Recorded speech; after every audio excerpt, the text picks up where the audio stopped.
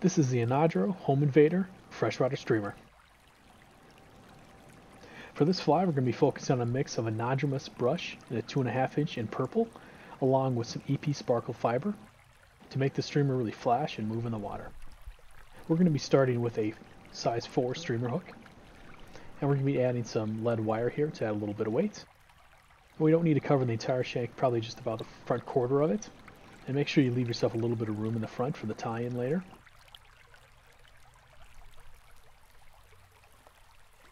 And then we're going to lock that wire in place, a little bit of head cement, and building a nice thread dam on top of it. And then we're going to be adding in our dumbbell eye. And a great starting tip is if you line this up on the top of the hook shank, do a couple wraps and ease it into place. It works a whole lot better. And then we're going to be over the top using an X with our thread, and then using a figure 8 underneath to really lock everything in and make sure it's not moving on us. And then move your thread back to about the halfway mark of the hook shank, and we're going to be adding in our EP Sparkle fibers. The Sparkle fibers are a little bit softer, and they move a little bit better in the water than traditional Flash, and tying this in with a Marabou, it makes it blend really well when it's wet.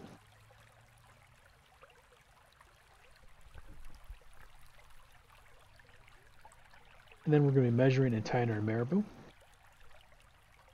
And with the Marabou, you want a lot of bulk in this fly. And don't be afraid of adding a couple extra pieces of Marabou if you need to.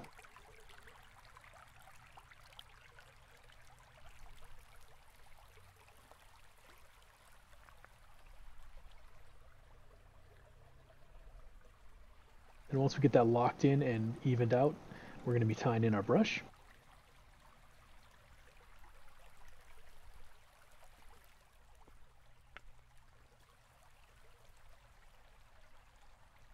And before you start wrapping, make sure you get your thread all the way in front of the eyes, because we're going to be tying that in front.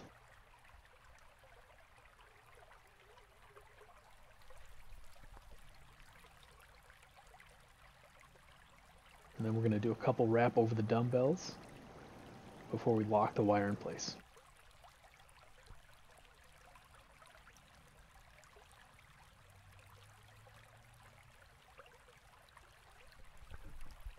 And it's difficult using these brushes because you can get a lot of fibers caught underneath your wraps. So it's going to take a lot of brushing out after we get everything locked in to make this thing look a whole lot better than it does right now.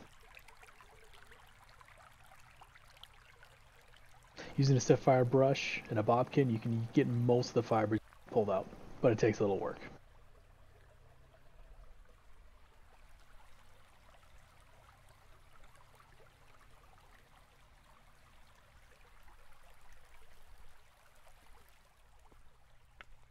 And next we're going to turn the fly over, and we're going to be tying in a pretty significant amount of Krystal Flash. I've taken about 4 or 5 full pieces here and cut that in half, and then bent that over again around our thread to tie in.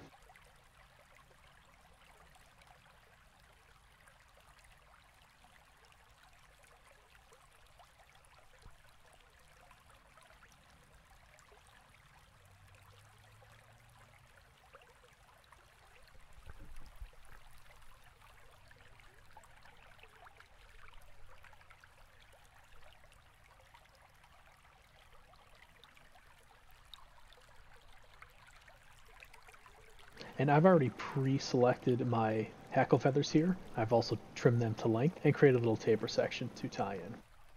You can use different size hackle on this if you want to.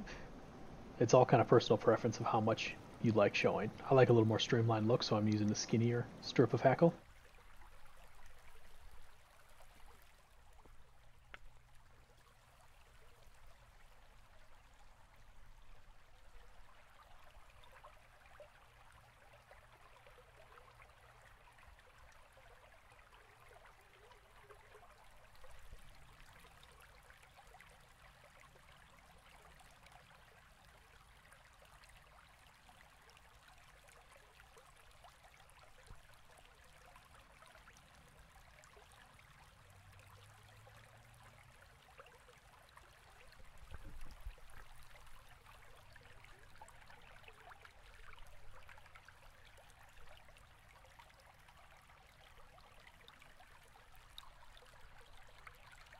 And then I'm working in some UV resin here on the front to even it out and to lock everything down.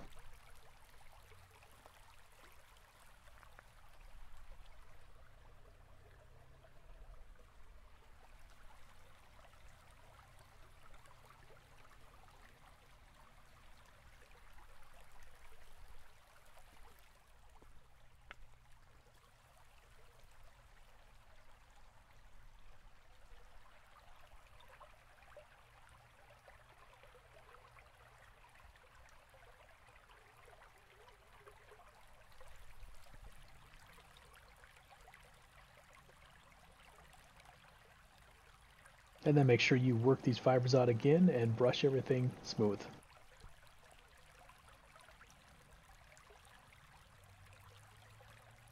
It does take a little patience with this fly because there's a lot of different fibers you're adding, even though they're fairly basic.